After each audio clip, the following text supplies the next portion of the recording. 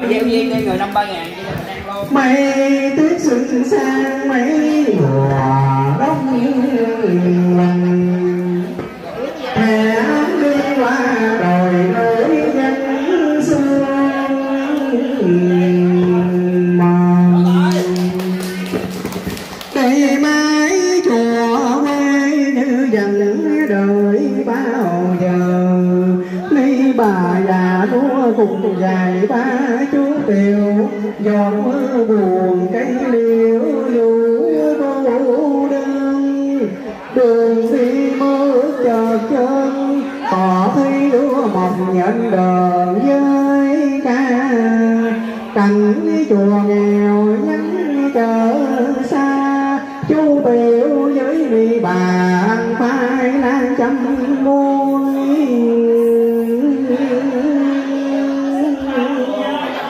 Mây trắng gừng xanh đồi cao sớm vắng, ít nắng nhiều mưa đêm lại người.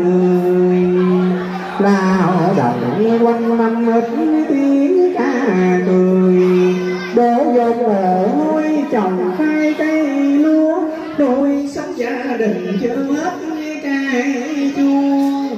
Có đâu mà cũng cho chùa, đọc kinh nghe pháp đợi mùa khô. Thương thay cho quý cô, chùa nghèo lại ít tín đồ.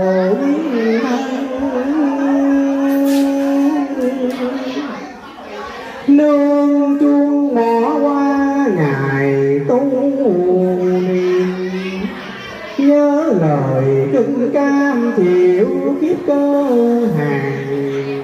Lời cầu an cho tất cả thế gian, lo thiền định giải quán cho Phật từ. Thế phần xuất gia lìa xa bạn sư, đi đến chùa quê quyết làm phận sự. Sức nhỏ đang bao thứ trang hoàng. Vui mừng thai khi được tấm lòng vàng, với đôi bàn tay ngọc ngà quý báu, đem đến cho chùa chén gạo nén hương. Đức lành thương thật là thương, giúp đi xây dựng hội trường mở mang. Làm sao thoát cảnh lầm ta, làm sao chùa được khang trang nơi quê nghèo. Hỡi thiện nam tín nữ ơi, một chén cơm ăn áo quý làm sao, nhưng nó rất quý khi cùng tung thiêu. Chớ kẻ giàu sang kia cần chi quả biếu, chỉ có chùa nghèo mới đợi tấm lòng thương. Ni bà già yêu thiếu trao tương, mấy chú tiểu không có sách lên trường để học. Đêm lạnh lẽo mấy bà dò kinh động, tiếng mõ hội chuông cầu lòng cho đời. Cho tôi nhắn gửi đôi lời, chùa nghèo đi hiếu kính mời khách xa. Tham quan ghé lại vậy mà, kính dường tam bảo gọi là gieo duyên.